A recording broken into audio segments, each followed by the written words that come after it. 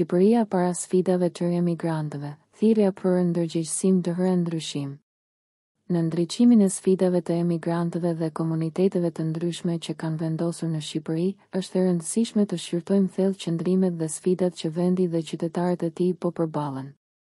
Shqipëria është një vend me të ardhura të ulta në krahasim me vendet e tjera europiane dhe rajonale, dhe kjo ka sjellë sfida të mëdha për shqiptarët në përmirësimin e kushteve të tyre të jetesës dhe të ardhmes së tyre. Emigrantët dhe komunitetet e ndryshme të vendosura në Shqipëri janë një realitet që nuk ndryshon.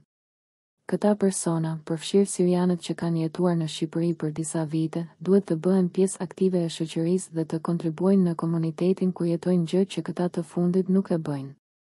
Është e rëndësishme që ata të mësojnë gjuhën vendase dhe të ndjekin shkollat e vendit, duke u bërë pjesë kontribuese e shoqërisë shqiptare, por kjo gjë nuk ndodh.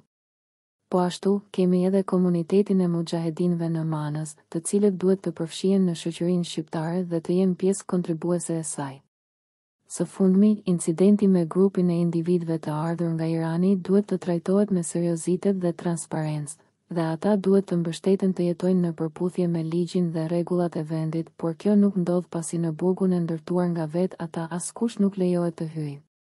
Ju kujtojmë që para disa muajsh këta persona u bën problem serioz si për sigurinë kombëtare, duke u akuzuar nga qeveria iraniane për tentativa hakërimi. Në lidhje me sfidën e numrit të rritës të emigrantëve, është e rëndësishme të reflektojmë mbi kapacitetin dhe përgatitjen e Shqipërisë për të pritur këta emigrantë. Le të hedhim një sy mbi jetesën e shqiptarëve tani, ne jo vetëm që nuk kemi kushte të mjaftueshme për të përmirësuar jetën e këtyre të mirëve, të cilët nuk kanë gjetur një mënyrë për t'u larguar, por në 10 vjeçarin e fundit ja u kemi vështirësuar edhe më shumë. Shqiptarët në zonat rurale si të Tiranës apo e në rrethina e qytetet të largëta apo fshatra, nuk hanë, nuk shkollohen e nuk marrin një edukim të duhur për t'u bërë pjesë kontribuese e shoqërisë, por nesër do jenë një barë për të gjithë ne.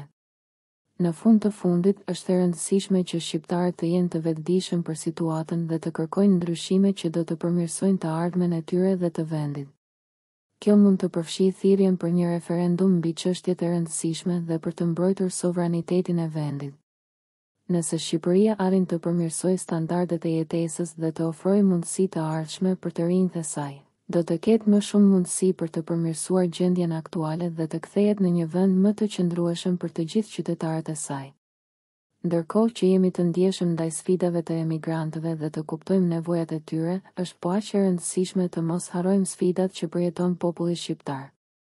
Shqipëria është një vend me sfida të vërteta, me një gjendje të paparë të varfërisë dhe të mungesës së mundësive për të rinjtë tanë. Në një kohë kur shqiptarët përballen me vështirësi në mbijetesë, si mungesa e ushqimit, arsimit dhe mundësive për të ndërtuar një të ardhme të ndritshme, është e vështirë të pranojmë emigrantët në mënyrë të kujdesshme dhe të qëndrojmë të sigurt se ata do të kenë një të ardhme të më mirë në Shqipëri.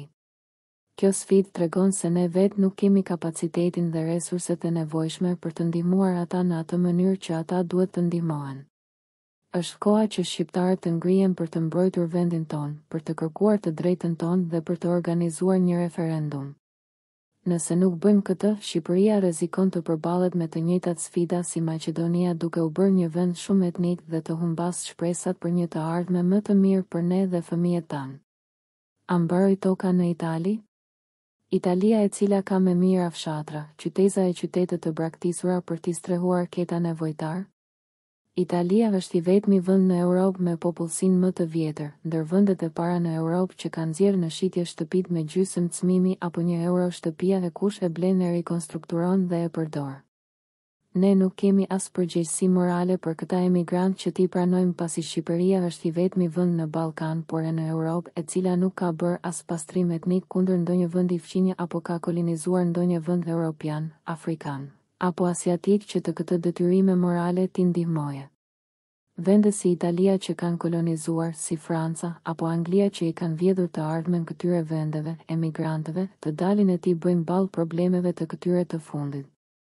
Këto vende të ashtu quajtura europiane, të cilat supozohet të ndjekin atë çfarë ata predikojnë mbi lirinë, të drejtat e barabarta, e ti duhet t'i kërkojnë falje e t'i pranojnë me duar plot e krah hapur. E përsëris, ne nuk kemi asnjë detyrim ndaj tyre, as moral, as ekonomik, Në momentin që Shqipëria e shqiptarët të kenë arritur standarde jetese europiane, e jo të flenë me barkun bosh edhe mund t'i pranojmë, por e në ato kohë po erdhen s'kemi asnjë detyrim ndaj askujt.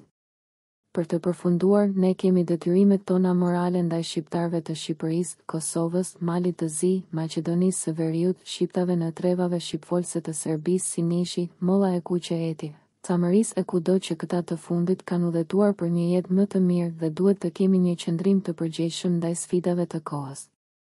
Qohu shqiptar dhe mbro vatanin.